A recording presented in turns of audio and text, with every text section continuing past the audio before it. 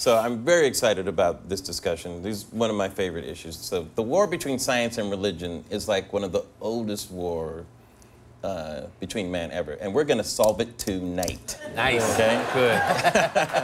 Now, but this is interesting. A new poll out from the Pew Research Center says that Americans, especially millennials, are becoming less religious. And my question is, as we get more advanced in science, does it hurt our belief in God?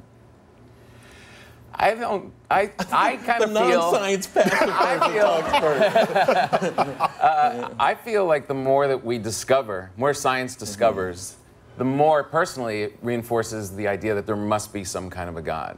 Like when you see things that we've never seen before, like the rings in Saturn, and even just like sunsets or yoga pants. Right. That yoga pants just appear in our lifetime. Wait. You're going to tell me there's no God? You behold yoga pants and you say there is a God? Oh, yeah. Okay. And sometimes I see like a big butt in yoga pants and I think, oh, maybe God's black.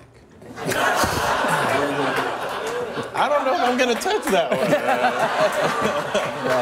one. Does science for you reveal more of an existence of God or an existence of more awesome science? Well, anytime someone describes their understanding of God, typically it involves some statement of benevolence or... Hence the big butt. or some kind of kindness. And I look out to the universe, yes, it is filled with mysteries, but it's also filled with all manner of things that would just as soon have you dead. like asteroid strikes and hurricanes and tornadoes and tsunamis and volcanoes and disease, pestilence. There are things that exist in the natural world that do not have your health or longevity as a priority. And so I cannot look at the universe and say that, yes, there's a God and this God cares about my life. At all. The evidence does not support this. But in all fairness, you just described the Old Testament. No, precisely. Okay, Pastor, help me out. Is science a threat to religion, or can they coexist peacefully? No, I think that God created science. So for me, I don't think that exploring any of this stuff is bad. I think it's going to lead you to exactly what you said, a knowledge that something had to begin this, and there's something more. So I love it. I think that science is awesome. I don't think they war at all. I do feel that the more we learn, though, the more it might increase our likelihood of believing in a God or whatever. But I think it does hurt religion.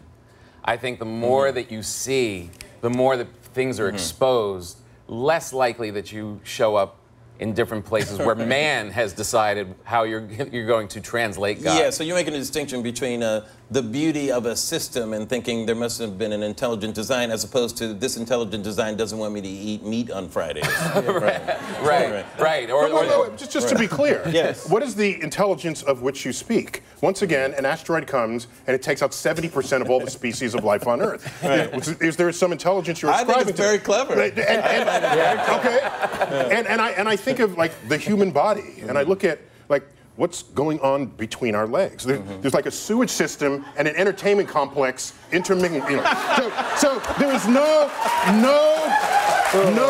engineer of any intelligence would have designed it that way. I don't know. So I'm saying. Yeah, but Pastor, but isn't there also the argument of the watch in the desert? It's the same argument. If you find a watch in the desert, you don't think it was erosion that created that watch. I think that sometimes religion prides itself on being the beginning and the end of all knowledge. So if you have already said, I know everything, we know it all, it sometimes can eliminate new knowledge and discovery, when I think that's wrong. So I think that sometimes people get threatened by things like science, which makes no sense to me, because if you're secure in your faith, you'll be open to learning, hearing, discovering, and I think that's the essence of at least my religion. Do you hold any room, any space at all in there for the existence of a God? Or sure, if there's evidence. And why is that? Why do you hold that? I lead an evidence-driven life. What kind of evidence do you need? Yoga pants.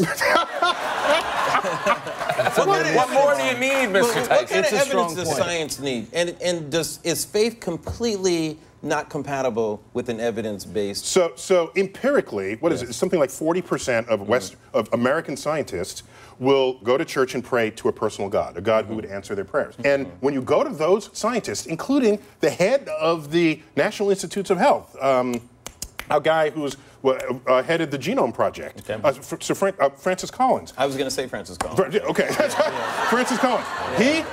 He's a born-again Christian. Wrote a book. He was hiking in the mountains and turned a corner, and the waterfall was frozen in the winter. And he's saying, "What would Jesus do? Look at this carbon." He fell to his knees, prostrate, and gave himself to God. Right.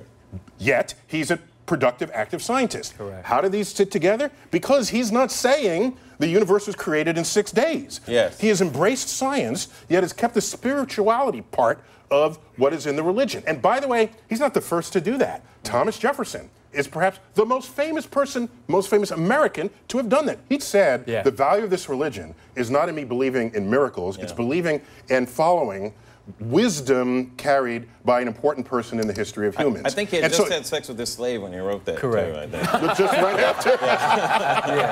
Pastor, I'm going to give you the last word.